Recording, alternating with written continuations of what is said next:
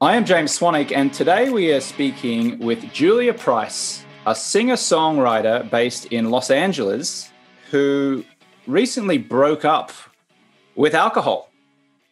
Or at least she broke up with her prior relationship with alcohol. So she went 18 months alcohol-free, and now she drinks on a case-by-case basis on occasion.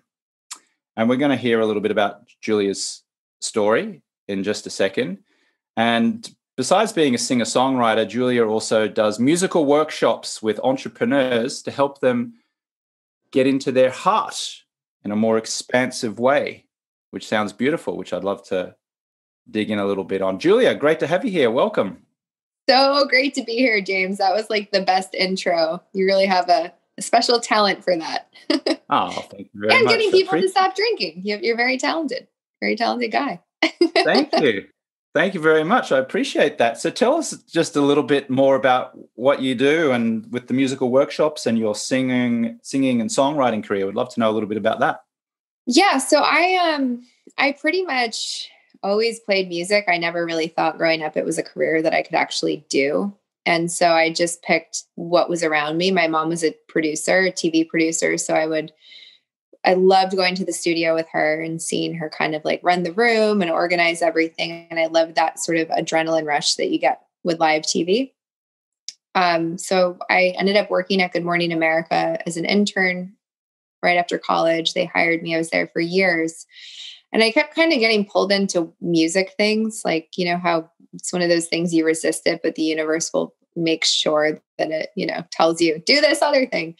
And so basically I just kept getting asked by friends to do music things. A friend of mine asked me to open for him at the Bitter End. And which was a venue in New York City. It's pretty well known in the music scene there. And so I started playing there consistently. And some of the GMA, Good Morning America crew would come and watch me sometimes. They watched the show. They mentioned it the next day in the hallway.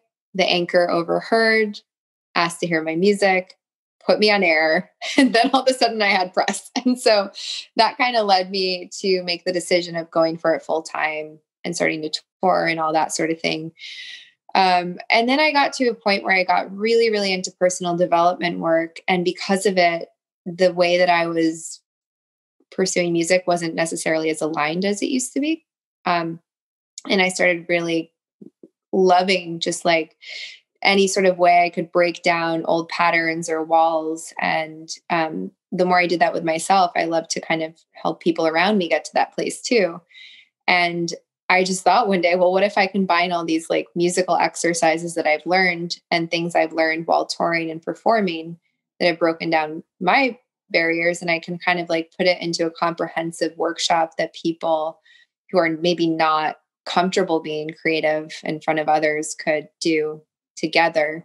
All that to say, basically now I do that in more corporate settings and get to work with people, sometimes who are in suits. I mean, you speak all over the world. You go in, there are suits, and by the end of it, they're like freestyle rapping on stage with their coworkers. And that's so rewarding. I get a lot more out of that than just, a regular performance. Yeah. So are most of the audience that you're performing to now, are they naturally more closed off than open? And with your music and with your workshops, you try to open them up a little bit more. Is that right? Yeah. I mean, that's a great way of putting it. I think it's one thing to go to a show to watch someone perform. It's another when you all of a sudden are told like, hey, this is an immersive experience. Because sometimes people don't know. And I can see like the look of horror on their face. Like, wait, what is happening?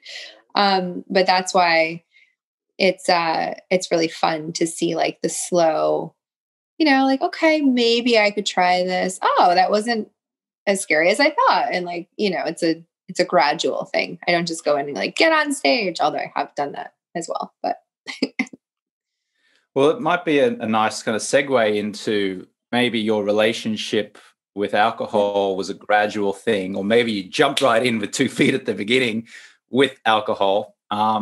And then maybe it was a gradual or slow kind of breaking up period. So let's just go back to the beginning.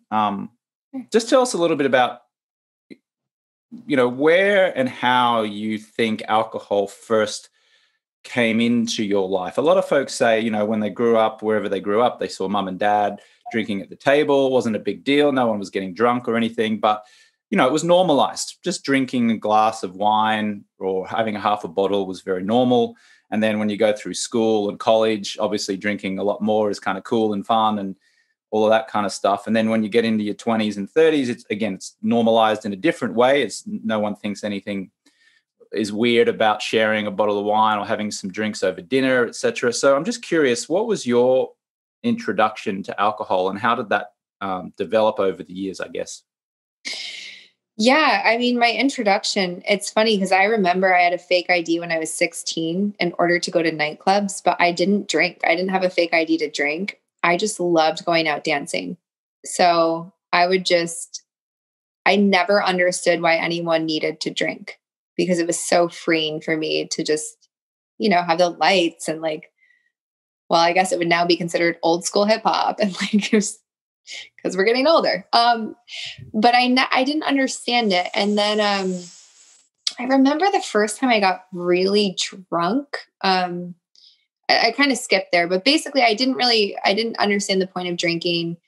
And then I think maybe my beginning of college, it was just sort of normalized around me. So once in a while I'd like try to drink. I didn't like the taste of it. I didn't like the feeling. I'm like, whatever. But I remember the first time I got blackout drunk was actually by mistake. I went to like a little picnic in the summer, a barbecue picnic thing. And someone made rum or vodka soaked watermelon and left it on the table. And I didn't know that. And I was eating the watermelon just as I would eat, you know, on a hot summer day, not thinking about it.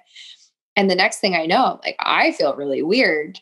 And through conversation, realized I was really drunk on watermelon. So it was not intentional.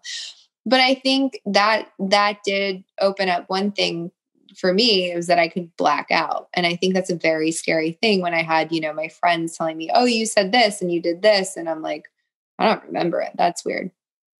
And so in general, I'm someone who's very sensitive. Like if I have more than a cup of coffee, my whole day is, you know, very wiry and kind of weird. And I get the shakes and all that. And alcohol was the same thing. I'd, you know, watch a lot of my friends as we go out drinking in college and stuff like that. It became more normalized. And I would just feel like I'd get to a certain point where my body would just be like, you had too much. And I just, you know, wasn't making the best decisions and stuff like that. But I think at that age, you blame it on youth. You blame it on like, we're all crazy. We're doing this thing together. Like you might go home with someone and like you laugh about it with your friends. But I think getting into my 30s, I was like, not only is this not like fun and charming to make these stupid mistakes anymore, it's like it actually has an impact on your life. You know, like I would say things I didn't mean to say, or if I was in a great mood, it was fine. But if I was like sad or angry about something, it would come out when I was drinking, and it wouldn't come out in ways that were like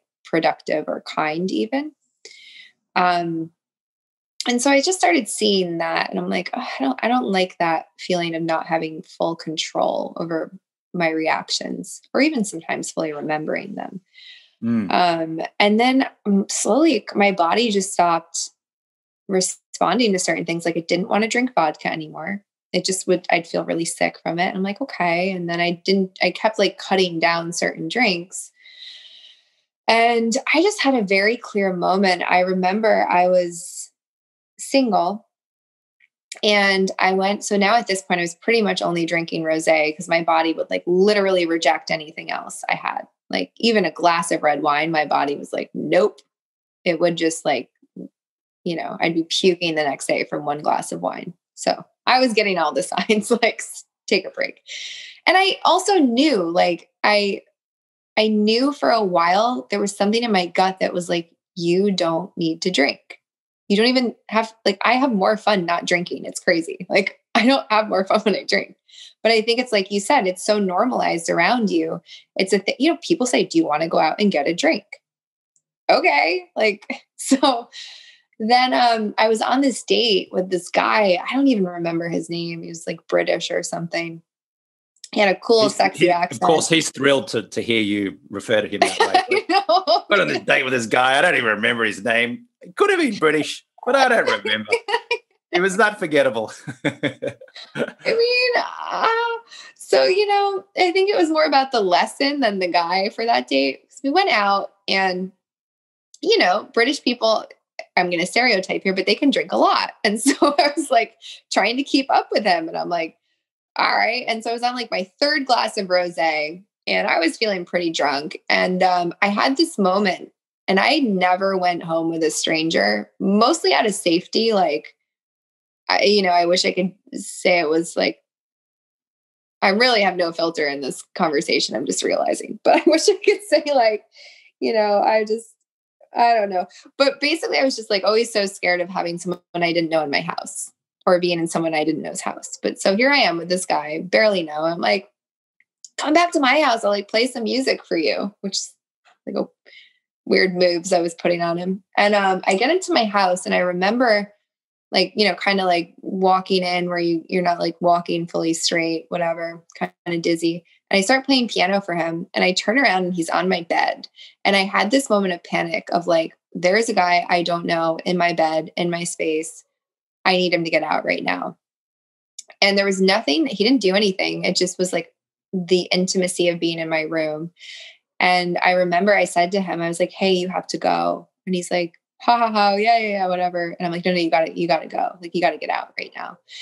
And he's like, oh, okay. And like, luckily he was very gentlemanly, but I just, there was something about that. I woke up the next day and I was like, I do not like the decisions I'm making. Like, enough is enough. And sorry, it's such a long-winded way of saying how I got to this point, but I went to physical therapy because I was getting stuff done for my back. And it was very important that I be there. And I remember leaving physical therapy to go have to puke like 3 times from the alcohol. And I'm like, this is not like none of this is self-love. Like, I don't feel good about myself.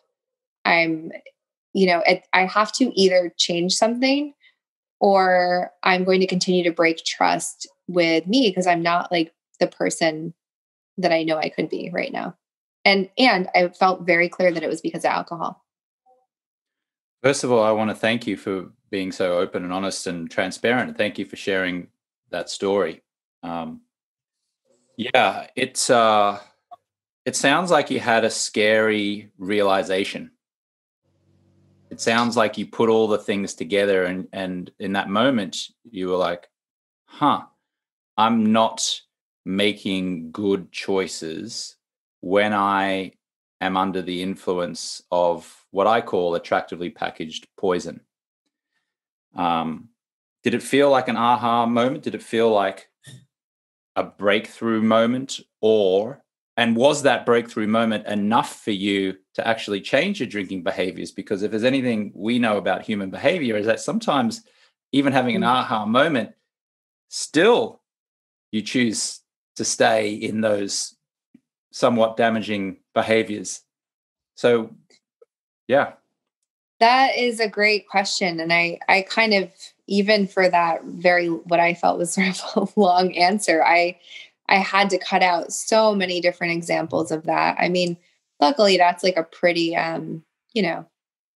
nothing was lost in that situation, but I've definitely, I mean, over the years, I sent some weird texts and some weird emails. And I would wake up and go, oh my gosh, like I have to not, like, I can't drink like that. Like I can't do it. I had so many aha moments, but there was something that was so visceral about here I am trying to do this thing to get better, to make my body better from this car accident I had, was why I was in physical therapy. And I'm like, I'm having to leave this room to go vomit.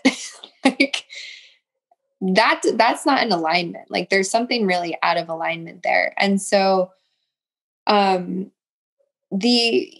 other thing that happened, it's actually interesting because I remember you were doing the alcohol-free stuff. And I think it's like through conversations you and I had, or I remember I went to an event that you were throwing pre-COVID and, like sitting in the room and there were all these other people that wanted to not drink. And I just remember learning more about like actually, kind of what you said, the poison of alcohol, what it actually is. And I just felt really like encouraged by that. So you were actually a huge part in that. And yeah, it was just what I do really well with structure. And so I said, I'm going to give myself 1 month off. And that's what made it like attainable for me. Because if I had said right then and there, I'm going to do a year, I don't think I would have believed in myself.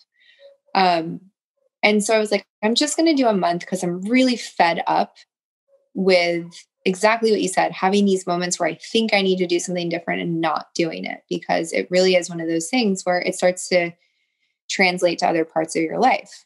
And so I made this decision to do a month, and I started sharing it on social media, and I'm like, I'm going to do a month. And I'm like, so many people were like, I want to do that. And good for you. And that's great. And I'm like, you know what? I can do a month. I know I can do a month. Would be really like, what if I did a year? And I'm like, I'm going to do a year. And I put it out there on social media because I'm like, if I don't do it, I'm not going to hold myself accountable. So I think that's a big thing, is like, sometimes you can't, like, sometimes you don't, that's why it's so important to have this support and to have a network. And I just put it out there and I was like, hey, everyone, I'm doing this for a year. So I'm like, I had moments sometimes, like the freaking pandemic hit in the middle of this. And I'm like, but I'm just like, but all those people, who would probably not even remember, but in my mind, I was like, I can't let them down. And then what I started to notice is over time, because there is sort of this period where, like, I'd say the first few months were very difficult because it's a lifestyle change. It's not like I had withdrawals or anything, but it's like suddenly certain people that used to be interesting to hang out with weren't as fun to hang out with, because you don't have like the buffer of alcohol to kind of make you friends with everyone. And I'm like, okay. I was starting to gravitate more toward people who would rather go on a hike on a Saturday morning than a drink on Friday night. So I was actually getting a lot of positive reinforcement. And once I started to adjust my lifestyle, it just became easier and easier and easier. But there was definitely a period, and I feel like this is what stops a lot of people, is it's almost like the first 3 months were really difficult. But once I got past that, and another thing, just to add in, I actually got really bad skin at one point. And I never really I had this crazy acne all of a sudden. I'm like, where is this coming from? And a friend of mine was like, well, you're detoxing. Like, your liver is detoxing. That stuff's going to come out. I'm like, this is supposed to make my skin better. And then eventually it did. But, everything was hard at first. And then it was so much easier. Yeah. Congratulations on taking that first step, because that's the hardest one for most people, certainly in my experience. Just to share a similar story to my own story, I remember it was back in Austin, Texas in 2010, March of 2010, and I'd had 2 Bombay Sapphire gin and tonics at an industry party on a Friday night. And I didn't get drunk, but I got a taxi back to my hotel, which is about 20 minutes north of Austin. Went to bed, woke up in the morning, looked in the mirror, and I just felt like I looked weathered. I looked tired. I'd put on about 20 pounds or so over the course of a year. I just kind of crept up. And I just remember feeling like blah. Like, man, I feel like a 6 out of 10 here. And I went to an IHOP, an International House of Pancakes, right next door to the hotel I was staying in. And I looked out the window, and it was an overcast day, and there wasn't a particularly nice view out the window. It was of a freeway or a highway. And there were some pretty unhealthy looking people eating all-you-can-eat pancakes with maple syrup and whipped cream. And the IHOP have these big, bright menus with photos of the food. And I remember just going, oh, man, I just feel average. It wasn't like I was hungover. It wasn't like I was rock bottom. It wasn't like I was waking up in a ditch or I'd got a DUI or anything like that. It was just, I felt for the first time, alcohol is really holding me back. It's really just making me feel average. And so that was my kind of moment where I committed, like you, to just doing 30 days. And I had no idea that I was going to go a decade, because it's now, coming up 11 years since I've had a drop of alcohol. But at the time it was like 30 days. I can manage that. I can manage 30 days, or at least I think I can. And that was all it took for me to step into that, to get the ball rolling, to get the momentum going. And then from there, 1 month turned into 2, turned into 3, and then turned into 6. And then I got confidence as I went along. And it seems like you had a similar experience in that initially you were thinking, I'll go for 30 days. And then that turned into 60 days, and then 90 days, and then 6 months. So it seems like we have a similar story in that we didn't say, I'm never going to drink again. It was a bite-sized goal. Does that resonate with you? Absolutely. Yeah. And I think that's like sometimes, we see it even with like if someone goes on a diet and then they just do an extreme where they, by the way, is that dog? Can you hear the dog? Oh, great. Can't hear the dog. No. Right. Just real life happening here. But if you go on a diet and you just decide to cut everything out, the chances of you sustaining that are very low. I think if you're like, okay, I'm going to, ease off on some sugar, and then you can do less sugar, and then you do less and less. And then eventually you get to a place where you maybe only have sugar in an apple or something.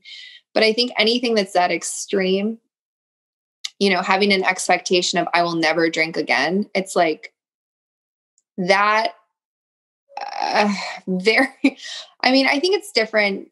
I do want to distinguish, because I think it's very different when you're someone who's like in the program of AA versus someone who's making a choice based on, lifestyle perhaps. And so I do think for example, my ex, when I was 25, was 2 years into AA, I think, when we started dating. And I actually went to a lot of the AA meetings with him, like that you could bring friends and family, which is kind of how I got into personal development. Actually, I was like, whoa, 12 steps, taking responsibility. Like there's a lot of good stuff there. But he was the kind of person where the way he described it was if he had one drink, he would, maybe wake up on the beach with cocaine in his pocket, which happened. So it's like, I think there's sort of there is something to be said about, and while I never will know how to advise someone on that, it's like what I experienced in watching him is he's someone who has to say, I will never drink again. That works for him. So that's different than someone like me, who, if I said I will never drink again, that feels like a goal that wouldn't be something that I would achieve, which would make me feel bad about myself, because I have a very different reason for not wanting to drink than he does. And right. So I think it's really up to you as an individual. I think we all know this deep in our gut.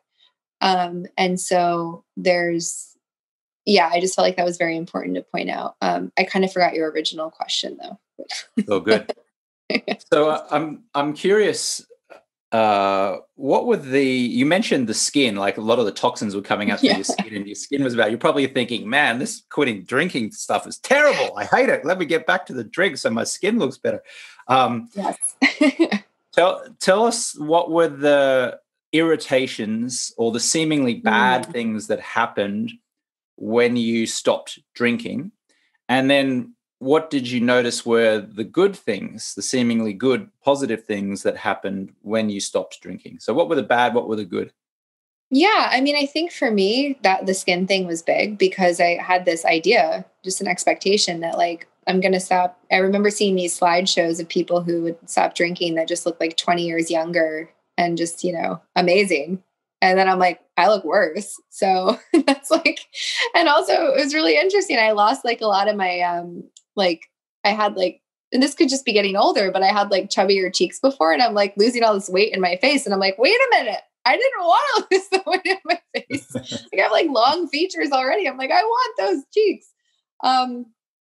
So that was interesting, but here's the alternative of like such a superficial thing. Like once I, got a lot of I don't know, maybe let's say for 2 weeks, I had really bad acne, but then my skin was like so clear, under eye bags and darkness started to go away. My eyes just looked brighter. I looked more alive. Energy level was just like, it's funny because at first, talking about the downside, I had less energy and I could not figure out why. And I realized that going out and having a drink is sugar. Like you're putting sugar into your body. So I'd go out and I'd be like, oh, it's 9:30. I'm exhausted. Why could I stay up so late before? I'm like, I was drinking sugar. Like I'm not drinking sugar anymore. So stuff like that I would notice. But another thing too, I think I started to become more aware of anxiety I have. You know, when you're drinking, you suppress that a lot of the time, and then it's often worse the next day. But there's sort of a, going to bed at night, all of a sudden I'm sober. I have to deal with all my thoughts, conversations that I could have had differently, things I have to do that I didn't do. Whereas, have a glass of wine before bed, usually I'd be right out. And so that's why I had to learn about breath work and meditation and all these other things that, again, like they're all healthier in the long run, but there for sure was a period that, all those difficulties came up. I mean, did you have that?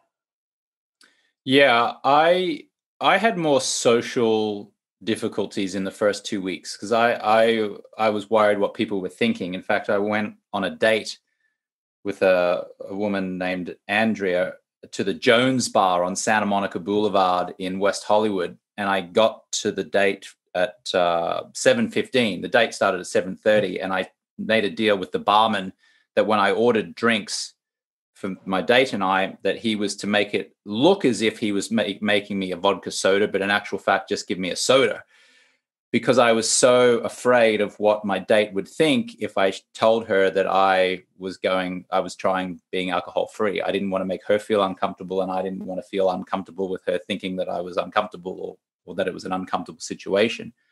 So I also experienced a little bit of irritability and some broken sleep in the first week, but then it changed. The physical aspects of it changed after about 7 to 10 days. And all of a sudden I just started sleeping beautifully.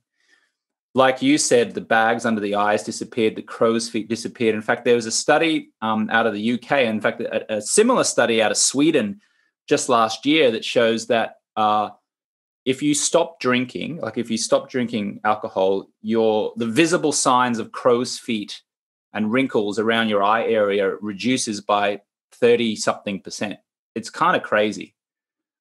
So, but it takes a week. It's like, you look at this. If your entire adult life you've been feeding yourself these toxins, and by the way, you don't need to be like getting drunk every night, even if you just have the occasional seemingly innocent glass or two of wine. If you've been doing that consistently most of your adult life, and then you start depriving your body of that, there's going to be a period of adjustment. Your body's going to go, hang on, what's going on? I'm not used to this. In your case, it seems like toxins started coming out through the skin. In my case, there was irritability. My sleep patterns were disrupted. And then, of course, there's the mental game, right? Where I'm like, oh, I'm so terrified that what my date's going to think. If I'm not drinking, I'm going to trick her into believing that I am. So, there is a period of adjustment, but then this beautiful thing happens. For me, it was 7 to 10 days. For other people, it's different. Where all of a sudden you wake up one morning and go, I can feel this now. I can see how my body's starting to operate the way I suspect nature always intended it to operate. This is what I'm supposed to feel. It's not kicked along or fueled by sugar or toxins, etc. It's just fueled by my breath and by good nutrition and by exercise and by sunlight and being outside. And this is the way that nature always intended me to live. That was a bit of a long-winded response. But you made a really good point about the irritability. That for sure was a thing for me too. And I love that you said the sort of like brought up like the social component of it, because I'll be honest, like living in LA, I have a lot of people that don't drink consistently. It's just sort of the culture there. And I did find it to be more of a challenge when I went home to have, like, I think it was Thanksgiving or Christmas last year with my family, where everyone's drinking wine.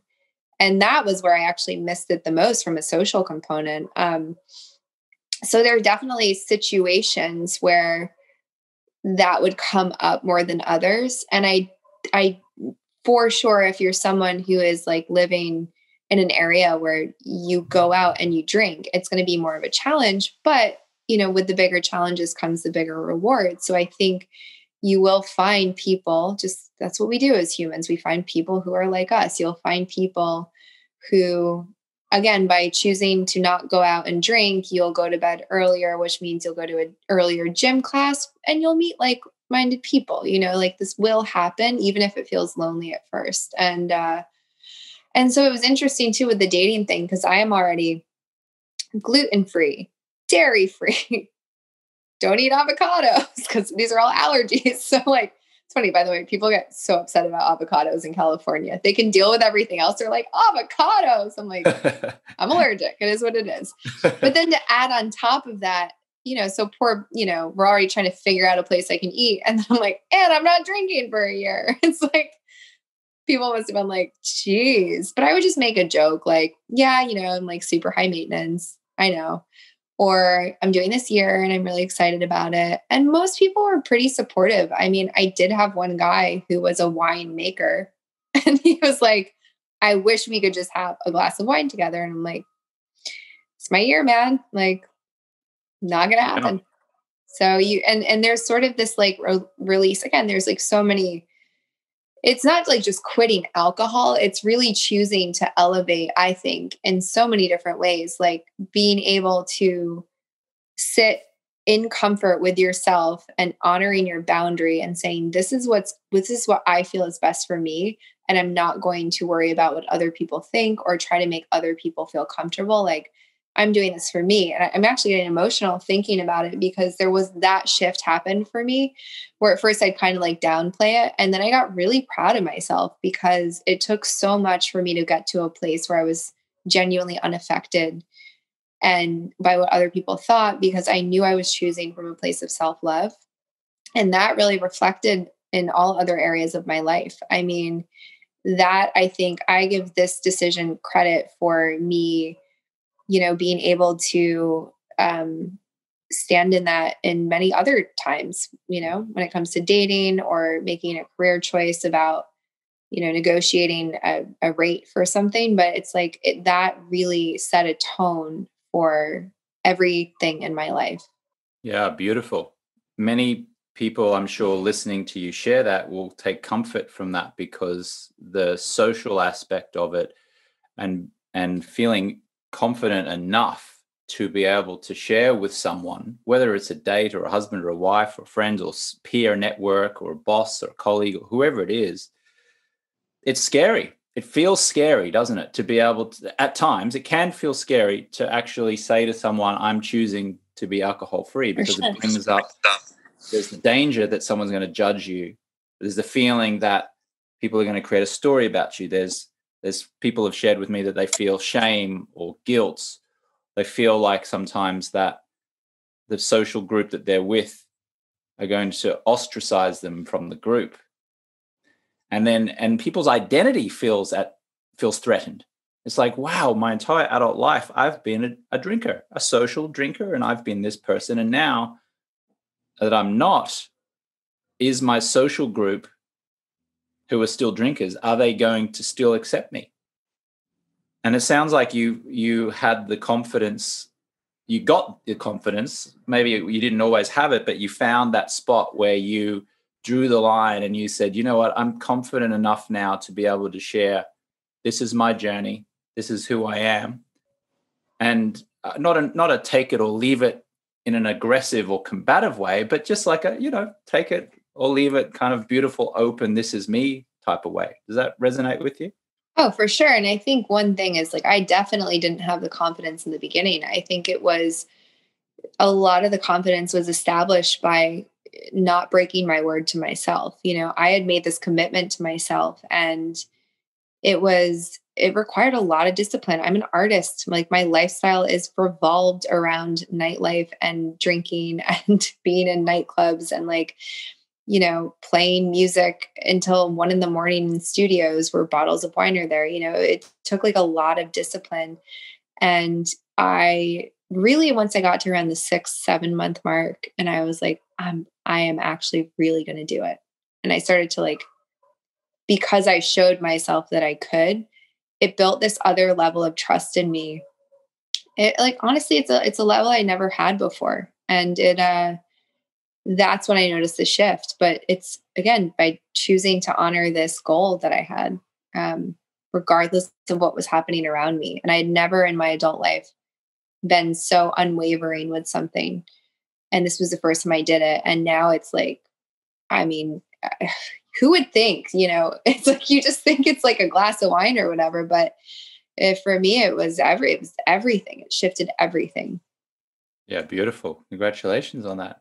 So fast forward now to you were alcohol free for, I think, 18 months. Yeah. So you broke up with alcohol for 18 months. And then Yeah. jokingly, we can say you got back together with alcohol, or maybe in a different style of relationship. So walk us through that process, or what happened there, where you're seemingly enjoying the benefits of 18 months of the alcohol-free lifestyle, and then choosing to drink again, albeit, as from what I understand, at a far reduced level. So walk us through that. Oh. Yeah, like I haven't been drunk again. I just want to, like, it's very interesting. Initially, so here's kind of the way this moment happened. I was in Park City visiting about like one of my best friends. We're sitting, it's the first time we went out to a restaurant, we're outdoors, it's post-pandemic, sun is setting, and I see this glass of wine and I'm like, oh, you know what? I would really love to have a glass of wine and a steak right now. And I'm sorry to whoever's vegan. I have lots of vegan friends, and this is another ongoing conversation, but for a different time. I was like, I just really would love this as a whole experience. And she said, well, why don't you want to? And I didn't answer with, I didn't say like, oh, I've been feeling so good, or I've been this, or, I was like, oh, I just feel like I'm going to let people down if I do.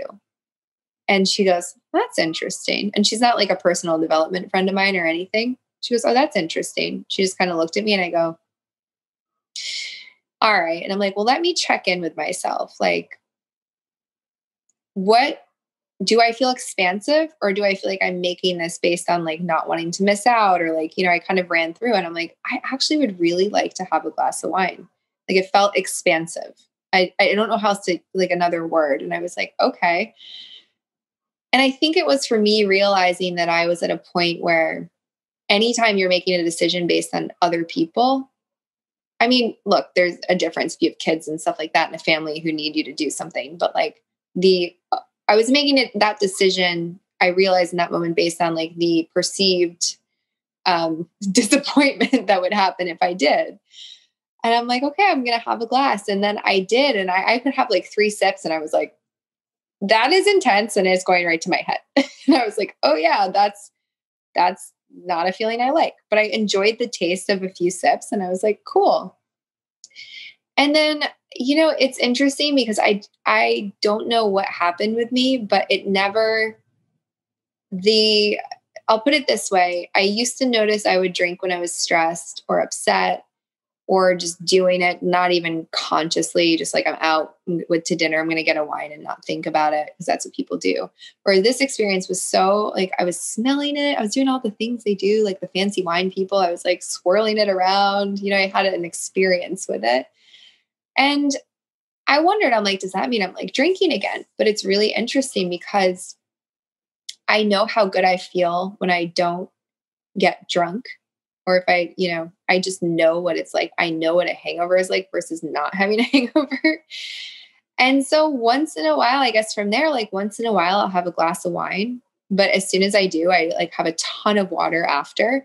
I don't ever feel a need to have a second glass. It's like, I do not see a world in which I would allow myself to be drunk again. And it's sort of hard to explain because it's like, but there's no part of me that wants to be drunk. And there's no part of me, literally, I will like, if I have a glass of wine, it takes me the whole night to have it. Like, and I'm like constantly drinking water in between. And so I really like to see that because of course, you break a habit and then it's like, well, is this a risk? And again, I think for sure for some people it is, but I'm someone who I found out I was allergic to gluten 12 years ago. I never cheated. I never eat gluten. I never eat dairy. I don't do these things because of my health. And I think some things you can introduce with allergies, you can reintroduce and your body will have a different reaction if you give enough time. And so alcohol was actually very interesting. It was one of those things. But I do notice, like, I can tell the difference now where if I'm stressed out and I'm like, oh, I'd love a glass of wine. I'm like, nope, you do not get a glass of wine from that place. You get it the same way you'd like, just again, like having that moment of like having a steak and a glass of red wine, that feels expansive. Being stressed out and wanting a glass of wine does not feel expansive. And I'm like very clear on that. So, it's still a process. Like I would never drink liquor again. I feel clear on that. I'm complete with my liquor journey. That's pretty much like rosé and maybe red once in a while. And again, it's very like, it's when it feels right. So, Yeah. but I don't have that feeling of needing it to like, have a conversation or have a date or any of those things. And so that I think ultimately was what I had to break up with. And honestly, like I'm fine either way at this point. Like it's not a thing that I really see as a part of my life anymore.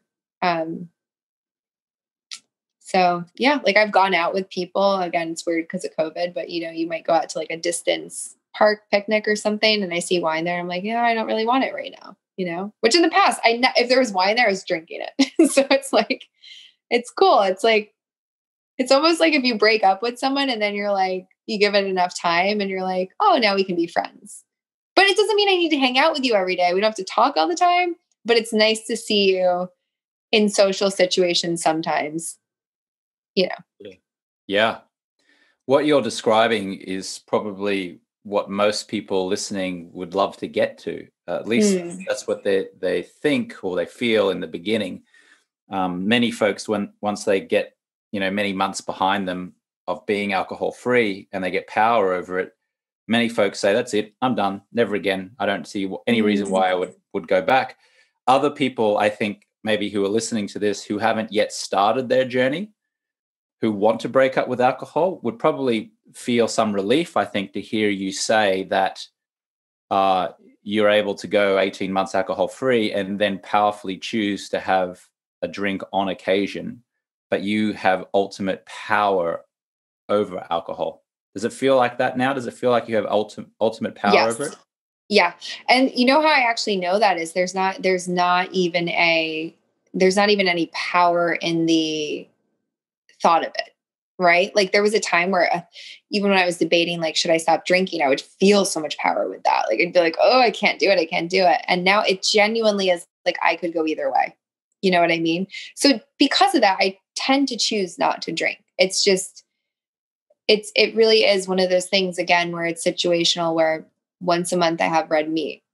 Once a month I have a glass of rosé. Like once a month I have some sugar, it's like these things. But I do think, I don't know why my body has responded this way. It could be, again, just because of the way that my mind feels. And I do also feel like if I was going through a really challenging or hard time, I would cut alcohol out again. Because I think like right now I feel good, I feel strong, but I expect in life you're going to have peaks and valleys. And I do think in a time like that, I now know that that's a time to not drink anymore. And so everyone's different. I mean, I think it is one of those things where we get these internal messages. And, luckily for me, I never was in a position where I, got into a car accident because of drinking or anything, or pulled over or anything. I know some people do have those moments. I know people have like affairs. And so, there's a lot of things that can happen that's like the universe really screaming at you to stop drinking. But sometimes it can be almost more challenging when you just have a feeling, but you don't have like something shake up your life. And I think that's why it's so great with what you're doing, because like I said to you, I had this thought in my mind for a while, but, connecting with you was one of the things that really, really encouraged me, because I'm like, okay, like it's time, I have no excuses. And so like you building this community where people can share their stories with each other and kind of encourage each other. I think it's so great to have something like that if you're thinking about it. Here's the thing, like if it's something that you feel in your gut, I kind of say just go for it. Like take a leap and see what happens, because nothing bad's going to happen. Like when the bad things don't happen when you stop drinking. So it's like you really don't have anything to lose. Well said. Julia Price, thank you so much for sharing your journey with my community, and congratulations on the growth that you've seemed to have had over the past 18 months and beyond. And long may it continue. And I just want to, if you're comfortable, maybe you might share your social media handles where people could reach out to you. And just to the listener or the viewer, I encourage you, if something spoke to you, if something resonated with you, if something inspired you from Julia and her story today, please do send her a message. Julia, where can people connect with you? Yeah, so I think the easiest way is probably Instagram. It's Julia Price Music.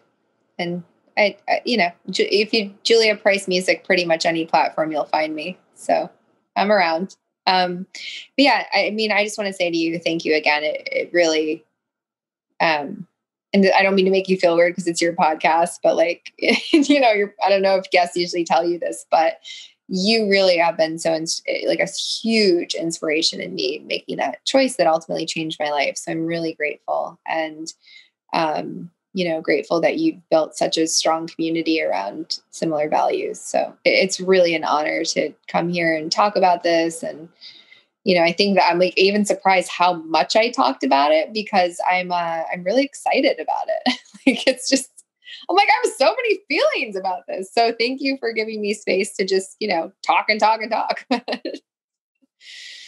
You're so welcome. And thank you for sharing that with me. It really touches my heart. So Julia Price, thank you again. So wonderful to see you. Thank you for sharing your story, and all the success in the world with your career and your health and your mindset and everything moving forward. Thank you again.